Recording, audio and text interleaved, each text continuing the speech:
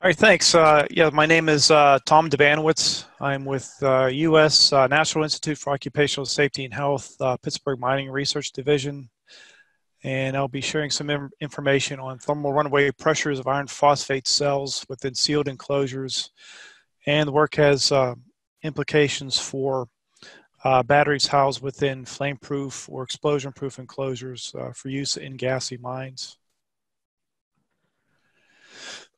Okay, it doesn't happen all that often, but every now and again, lithium-ion batteries can catch fire. For example, last year there was an incident with the energy storage system in Arizona where there was a thermal event and subsequent explosion that seriously injured 4 firefighters. Over in South Korea, there were 28 such ESS fires over a period of a few years, and those fires represent a fairly high failure rate. And then the U.S. Consumer Product Safety Commission recently reported that there have been over 25,000 overheating or fire incidents involving more than 400 types of lithium battery-powered consumer products that occurred over a 5-year period. So it's something that may not happen all that often, but it's something that we need to be aware of and potentially prepare for. Okay, this group is very familiar with the advantages of BEVs. From a health standpoint, we're very excited about the prospect of reducing or possibly eliminating emissions from diesel-powered vehicles. A lot of health reasons for that.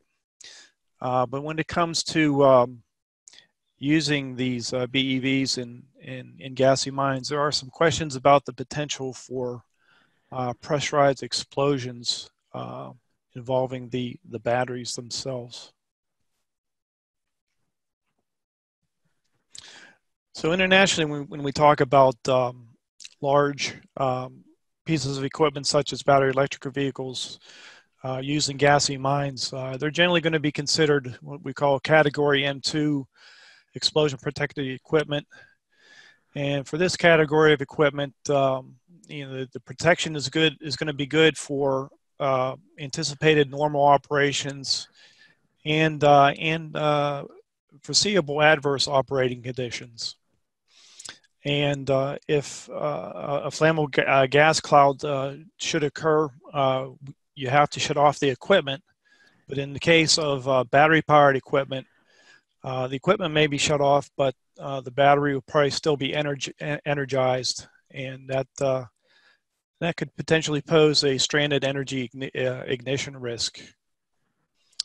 And flame-proof or explosion-proof enclosures are very commonly used with this category of explosion protection.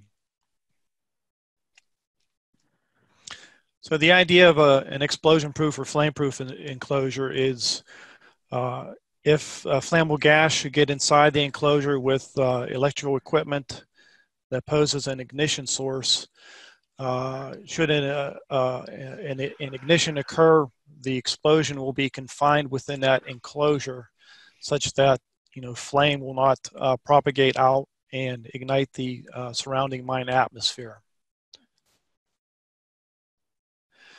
And there's just a couple examples of XP or flame-proof enclosures. Enclosures are typically characterized by how they are sealed. So with the bolted flange joint, we have a flat surface seal. You can have a threaded joint seal. And the spigot joint on the right, that's a circular surface seal. And it's primarily found with flame-proof designs. And design requirements can be found in these documents. Internationally, we'd be looking at the 60079-1 standard for flame-proof enclosures. In the U.S., MSHA has their mining regulations in the 30 CFR Part 18. And in North America, for surface locations, they may use the division system, and standard for those enclosures is Underwriters Laboratories 1203. And if you take a look in these standards, you'll find that there are not really any specific evaluation criteria that address lithium-ion battery thermal runaway.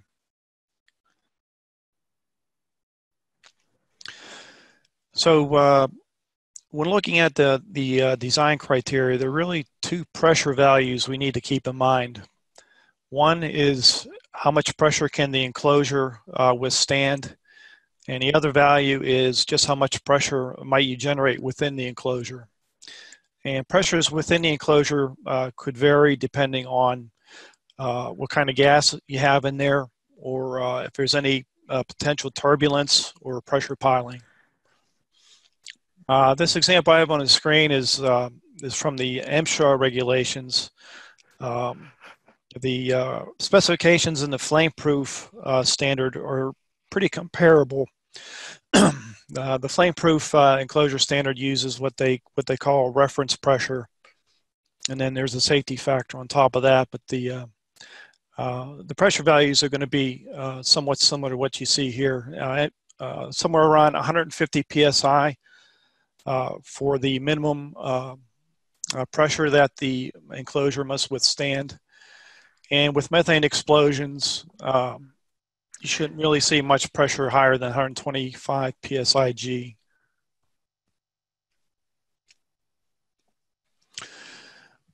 So in our work, we wanted to measure the pressure generated from lithium iron phosphate cells within sealed enclosures.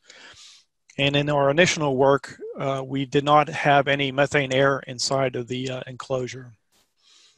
And lithium-ion battery thermal runaway may be induced by overheating, such as electrical fault within a large format battery, or internal faults within the cells from cells that are susceptible to thermal runaway from internal short circuit. So what we did was we used an accelerating rate calorimeter to force lithium-ion cells into thermal runaway. We placed the cell within a canister. It was essentially heavy-duty pipe nipples with caps screwed onto both ends. So we enclosed the battery within the canister, placed it within the arc, heated the arc until the battery went into thermal runaway, and measured pressures and temperatures primarily. So to vary the amount of free space surrounding the cell, we used a variety of different sizes of canisters that are shown in the upper right-hand corner. And the iron phosphate cells we used are shown in the bottom right-hand corner. We used two different sizes of cells, one being the 26650 and the other being the 18650. And in this chart here, I'm just listing the combinations of cells and canisters we use for pressure measurements and the amount of free space that was provided for each.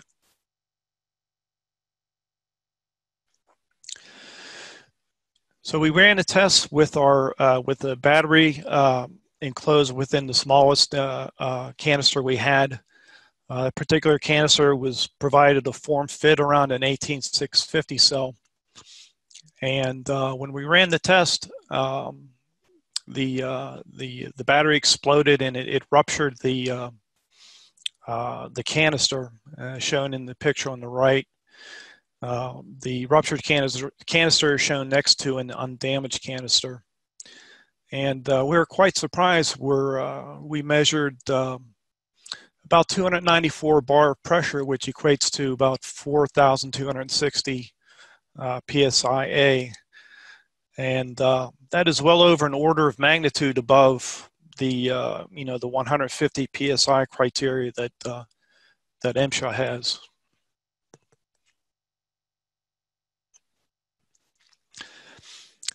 And we also tested the cells within the various sizes of canisters. And as you can see, as the size of the enclosure increased, the amount of free space around the cell increased. and the measured pressures dropped dramatically. And again, referencing the MSHA criteria of 125 psi, we're estimating that you need approximately 34 times the iron phosphate cell volume of free space to get it down to that 125 psi threshold.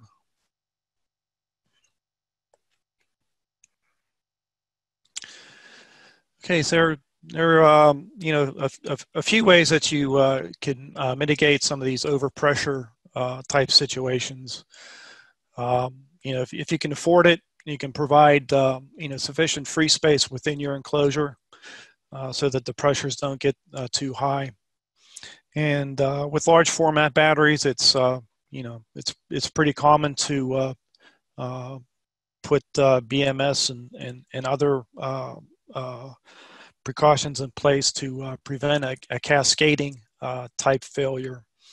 And if you can limit the amount of cells that may fail, you limit the amount of gas produced, and you can keep the pressures down that way.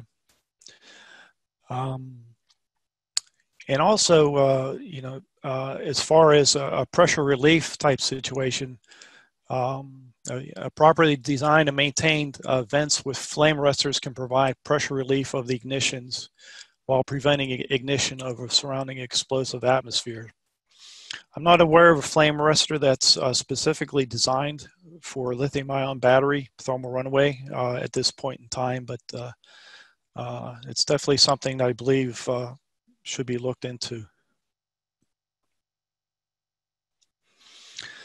Okay, as far as the research goes, we found an inverse relationship between the thermal runaway pressure and the amount of free space with these particular iron phosphate cells. And related to that, the amount of free space surrounding the cell may be used to predict thermal runaway pressure. And looking at the relatively large amounts of gas that these cells can produce, the gas liberated, as well as its characteristic temperature rise, is responsible for these high pressures that we're seeing. And just a couple caveats. Results should not be conservative for overcharged cells. Overcharged cells can fail more energetically than lower charged cells. Also, there's some other chemistries out there that may be more reactive than iron phosphate cells. So results may not be conservative for those chemistries. And enclosures with that may have methane air inside the enclosure could possibly add some more pressure from the methane air ignition. Next steps. We want to run a series of tests with the iron phosphate cells within the canisters, and also have a explosive methane air concentrations in the canisters to see what kind of impact they may have on the pressures. And we plan to do similar work with NMC cells and the titanate anode LTO cells. The data from today's presentation was published in a paper at this year's 2020 SME annual meeting. It's preprint 20-051. And if anybody would like to get a copy of that preprint, I would be happy to pass that along. And with that, that's the end of the presentation. If there's any questions or comments, I would be happy to answer them. Tom, thank you for that presentation. Oh, go ahead, Dominica. Thank you. There's a question from Jenny. Very limited space in the mining vehicles. Is it still possible to have enough free space inside battery system to prove safety? Right. So for a full-size battery, there's no way you're going to provide 34 times the amount of cell in free space. So we need to concentrate on trying to prevent the cascade situation, so we can limit the number of cells that might go into thermal runaway, and also look at the use of vents with flame arresters.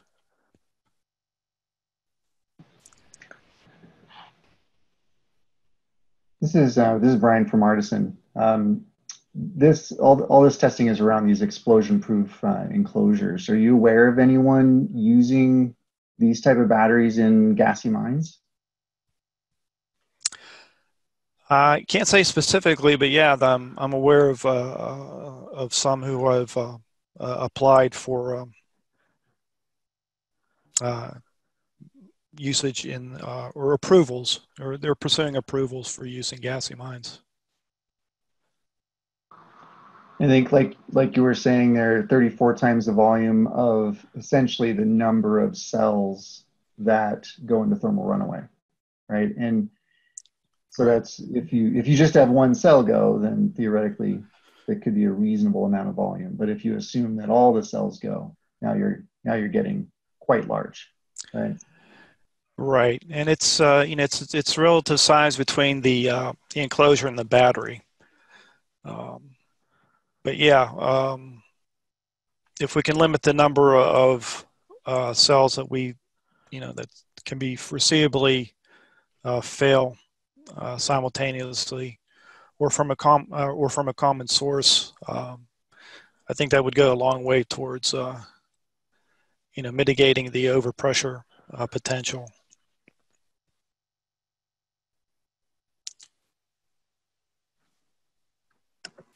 Very good. Thank you, Tom. All right, thank you. Just a quick question, Mrs. Rami. To follow up on the point that Brian was making, so this testing you're doing a testing per cell, but have you developed any parameters to say how much percentage of cell you're going to assume failed at the same time? As far as the number of cells that fail at the same time, as far as taking steps to prevent a cascade failure, you can try to prevent cascade at the cell level, where you may have each cell perhaps protected somehow.